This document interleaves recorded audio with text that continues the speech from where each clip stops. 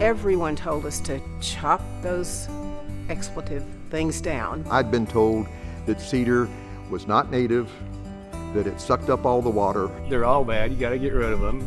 And then that it exuded from its roots a poison that would kill grass and other plants around it. I questioned it at the time, but I thought experts knew more than I did.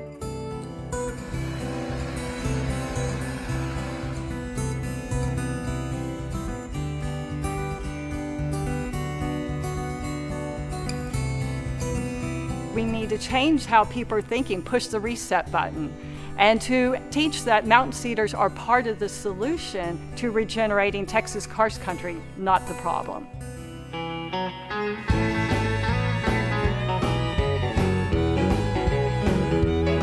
A lot of people wonder, what the heck is karst country? In Texas, it's about 20% of our land, and it's characterized by limestone, bedrock that dissolves easily to form really cool features such as caves and sinkholes. You've got hillside springs, massive aquifers that provide drinking water for millions.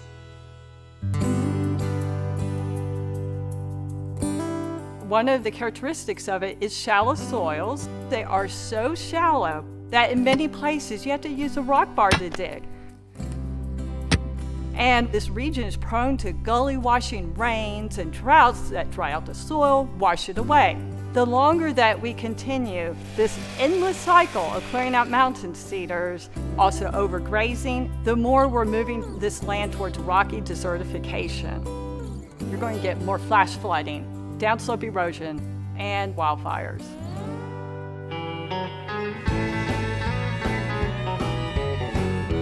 This land was covered with a dense, continuous cover of vegetation.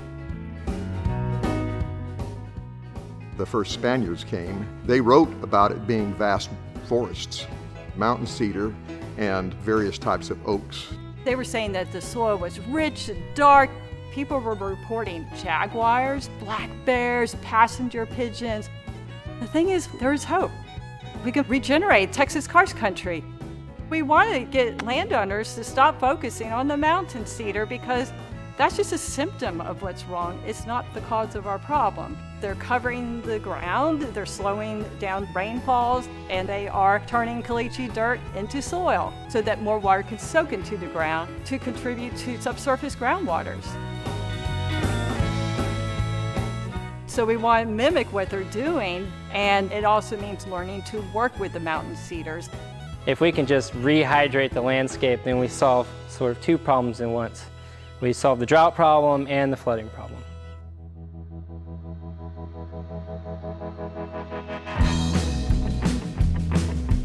When we get big storms, a lot of water comes down the hill. I come in here and dig these nice fancy berms and swales. But you might have a bunch of rocks laying around, and you can put those on contour so that when the water flows downhill, it catches the water, slows it down. So by keeping the water on the property, we're turning a stormwater liability into a groundwater asset. There's a lot of great ranches around here who are doing regenerative grazing, and they're using bison and sheep and pigs and chickens. The animals are constantly moving. If you don't keep the livestock moving, you end up with overgrazing. You end up degrading that area. We need to improve how we manage Texas karst country. There's got to be another way to do this and maintain a balance. It's all about the balance.